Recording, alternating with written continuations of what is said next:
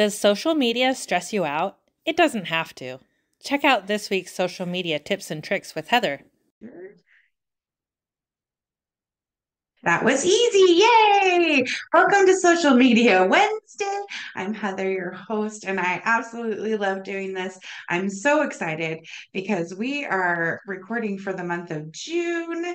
And in June, we are focusing on Facebook, which is my comfort zone. So I'm really excited to dig in and learn something new about my comfort zone so that I don't stay in it, right? Because that's always what we're doing is pushing those comfort zones. So I'm very excited about what are we doing about Facebook for Business Basics. And let's just jump on in. Do. All right. So the first thing we need to do is remember that Facebook is a marketing tool. So our mindset around going to Facebook for the socialization part has to shift. So you're using it as a business tool. So that's what we're going to talk about, using it as a business tool. And if you use it as a business tool and you use your daily method of operation that we've talked about in the past, and we will re-talk about that today a little bit, um, you will start to see the difference in your business growth, and it's very exciting. It gets very, very exciting. So this is where I am good. So um, I'm not going to reiterate things that we've talked about in other episodes. So the first thing to do is set up your business page. If you haven't done that already, we talked about that in episode 8. So back in February. So we're going to link the link below so that you can um, go back and watch that if you need help there, and then you can reach out for questions if you have any. So let's just talk about some basic navigation of the Facebook page so that we're all on the same page and you don't end up lost. So this is a very generic profile that I was lucky to have found in the Canva graphics. I was like, wow, cool, I don't even have to like share my stuff. I was like, this is rad. So up here, it will be like your little picture, right? Your profile here. This is um, you know, when we say like three little dots, these three little dashes are the same kind of a thing. That's a menu. This takes you to your home feed. Actually don't know what that one is. Record a videos and maybe watch videos. The little heart that sometimes shows up only shows up if you are single on Facebook because they have some sort of dating thing. I'm not cool with it. Okay, I don't do theirs because I'm yeah. So and that, but the important things here are people that have sent you direct messages, and here are your notifications. And then nowadays, this is your picture over here, and this is how you identify if you are on your business profile or your main profile. So we're going to talk a lot about that today. So then there's a whole on this side. There's a whole bunch of these change depending on whose Facebook we're looking at. Um, it kind of depends on what you use and how you use it, how this all shows up on this side. But across the middle here in the middle, these are the stories. So when we talk about stories on Facebook, that's what we're talking about. But when we talk about news feed, they're the posts that are underneath the stories. See, I can go back here so you can see that better. So this one. So then you start your scroll, right? That's the news feed scroll we're talking about, which is what we're not going to do when we're doing business things is just scroll. Okay, because we're going to use purpose. We're going to have purpose when we're on Facebook. It's not just Facebook tune out time. And what does that mean? We're going to check out the algorithm because that's always like the scary word when we talk about Facebook and social media is the algorithm. So let's take a little bit of that. When you why would you want to worry about this at all? There are 2.9 billion people on Facebook worldwide, and 244.58 million of them are in the US. 93% of marketers use Facebook, and 93.7% of businesses use Facebook as well. So it's important to have a business presence on Facebook. So that's what we're talking about here. So let's see what we're doing. So What are the factors that influence the news feed? This is like, right? These are the things you want to know, right? The number of likes and comments, shares, and reactions that posts receive. So that's post engagement. And then relevancy, the relevancy of the post to the user based on the past interactions, interests, and connections. So they are gauging how relevant your content is to the people that are seeing it. So interesting. It's very interesting. And then and this is something that I'm ready to up our game on here too, is the different kinds of posts, because we've definitely in the last year have assaulted the market with video posts, but maybe now we're going to start to mix in some different content. So oh, I didn't realize the word links was in there. That's a no. Don't do that. No, no, no, no. But different post formats. And the reason why we don't do links is because anytime you share a link that allows people to click off of Facebook in your main post of your main feed post, Facebook just tanks your algorithm. You start back down at zero. And you don't want to do all this hard work showing up every day and then just one thing tank your algorithm. So don't do that. We only put links in the comments. And if you're just tuning in to me, you will hear me say this a lot because it is one of the biggest mistakes I see when we worked really hard on algorithms is that link to a YouTube video, right? You think so innocently, like, but none of them do. I even looked it up for LinkedIn. Same. They don't want you to take a link that takes them off of their platform. So only in the comments. It doesn't seem to affect the algorithms at all if we put them in the comments. So it's still available for people, but you have to interact with it. So post engagement, the number of likes, comments, shares a post received, the relevancy of the post to the users. All right. Post types and time. The recent posts tend to be prioritized over older posts to ensure freshness of the algorithm, which is something that you can actually do is go, if you don't have a post for that day or you're just like running really busy, is going back and commenting on something else something in your past, and it pops it to the top of your algorithm.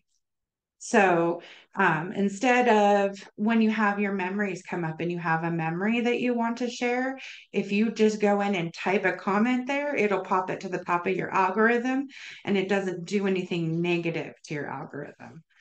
There's something weird happens when we share the memory. It's weird. But the importance of engagement, posts that generate likes, comments, shares, and reactions are more likely to be shown to a broader audience. So the more likes and shares and comments you have, the more people they're going to show it to. Encouraging meaningful interactions. This is where I'm like, hey, give a 3 to 5 word comment. This is where I've said, ask a question. These conversation chats back and forth within the feed from your post, boost it up. So every time you go in and you give love to somebody that gave love to you on your post and you write a little note to them, it boosts you up. So it was my son's birthday. So, of course, his birthday post always gets a lot of interaction. He has a lot of people that love him. He's been around here now for 18 years. So, people tend to know him, right? And he's not the adorable little baby pictures anymore, but a lot of people wanted to wish him happy birthday. So, in order to utilize that post to keep my algorithm up, when I go in and respond to people, I'll do 3 to 5 people at a time. So when a post goes really gangbusters, like people are responding to it, when you respond back, only respond to 3 to 5 people at a time in that post. And then what happens is you can go back in like a half hour, 45 minutes, an hour, and then again respond to them. You're actually telling the Facebook algorithm this post is even more important. More people are loving this. We're having more and more interactions with this post. So it actually boosts it up to encourage it to go to more and more people. Ooh, what on earth are you going to post on Facebook? That is always a question we get.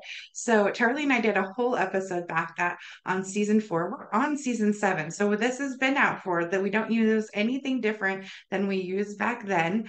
That's season 4, episode 34. How to do your social media planning. So again, dropping the links for that down below. And then of course, asking questions, totally available for that. Just schedule a meeting, 15 minutes. We bet we can get any question answered. All right. Building your audience and increasing your page likes. I wrote down some notes over here. Oh, some strategies for building our Facebook page. Let's see, I actually have notes today. Just professional today. So when we're building our algorithm, we want to the reasons why. Okay, breath. The daily method of operation starts with say happy birthday to people because you don't want to forget them, right? And then it says that you can add 5 people and delete 5 people. And that's scary for some people. But what it does is it tells Facebook that you want to grow and lets Facebook know that you're willing to get rid of some people on your list too. So it creates this movement in your flow. And that can be going through your friends list and deleting people that are no longer active. I'm not saying delete your mom. I'm saying, I'm saying, people that aren't being active on Facebook or it's an old account they don't use, that actually holds your algorithm kind of in place. Like it's like a tether. Like, okay, so this person's not going to ever interact with me because they're not a thing. But when you release that and you get somebody new that might interact with you now, it kind of puts you up. God, I like my hand movements here. It lifts you up in the algorithm. So that's why the daily method of operation is so amazing and incredible. Um, I want everyone today to write down your Facebook insights. We will be talking about that on episode 51, and today is episode 39. So, in 4 weeks, we're going to talk about comparing those insights. And if you don't have them, you can't compare them. So, write them down so that we have them to talk about. So, you can see the difference in growth from applying new strategies. Let's see. Do you have any? Write down your numbers. I was like, okay, how do I know what profile I'm on and why do I care? So, if you have a business page, they did this amazing update that was supposed to make things better for us as businesses, but it's really confusing. So, your picture on your profile, I recommend not having the exact same picture for your business profile because that's how I know if I'm on our business profile or I'm on my personal profile. So then I look to see who is in the upper right-hand corner. Is it me or my business? If it's my business, then I know I'm on my business profile. So when we share things from our business profile to groups, we can only share to groups that our business is part of. But if we change back it to ourselves and go to our business page and share to groups, we have access to all the groups that we use not as our business, right? So if we've joined a bunch of businesses as ourselves, we may, and we are making content that's appropriate to share to those businesses.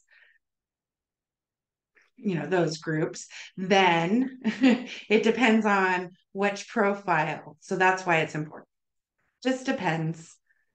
So take a look and see what who you're logged in as at that moment. And if you go to your messages from your business, it takes you to the meta site. So that's usually a big red flag, like that I'm in my business site then instead. All right, let's see. I think that is where we had for today. If you need any help with this stuff, in case you can't tell, I absolutely am in love with this stuff, and I just adore doing it and working with it. So I'm always available to answer questions. Um, and thank you so much for joining me today. Namaste. Mwah.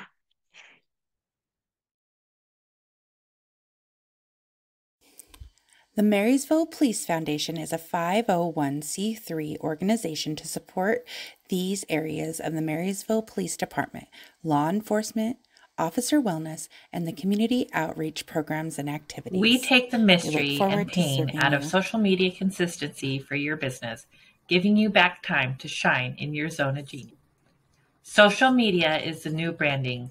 It deserves its own attention, thought, and effort. Yet so few businesses actually take this seriously and invest enough time on their strategy. We can do it for you at an affordable rate that will fit into your budget and allow you to pursue other revenue channels as well. The hardest part of social media management is keeping up the consistency to be seen and know what to post, when to post. Are you ready to have everything ready to go for you, saving you time and energy by not having to do it all yourself? Still getting your message out so that people get to know you, like you, and develop trust while opening yourself up to more time for the business of your business where you shine. Working with Women in Leadership, BSMB LLP, is a unique experience that bridges the gap from face-to-face to virtual relationship marketing.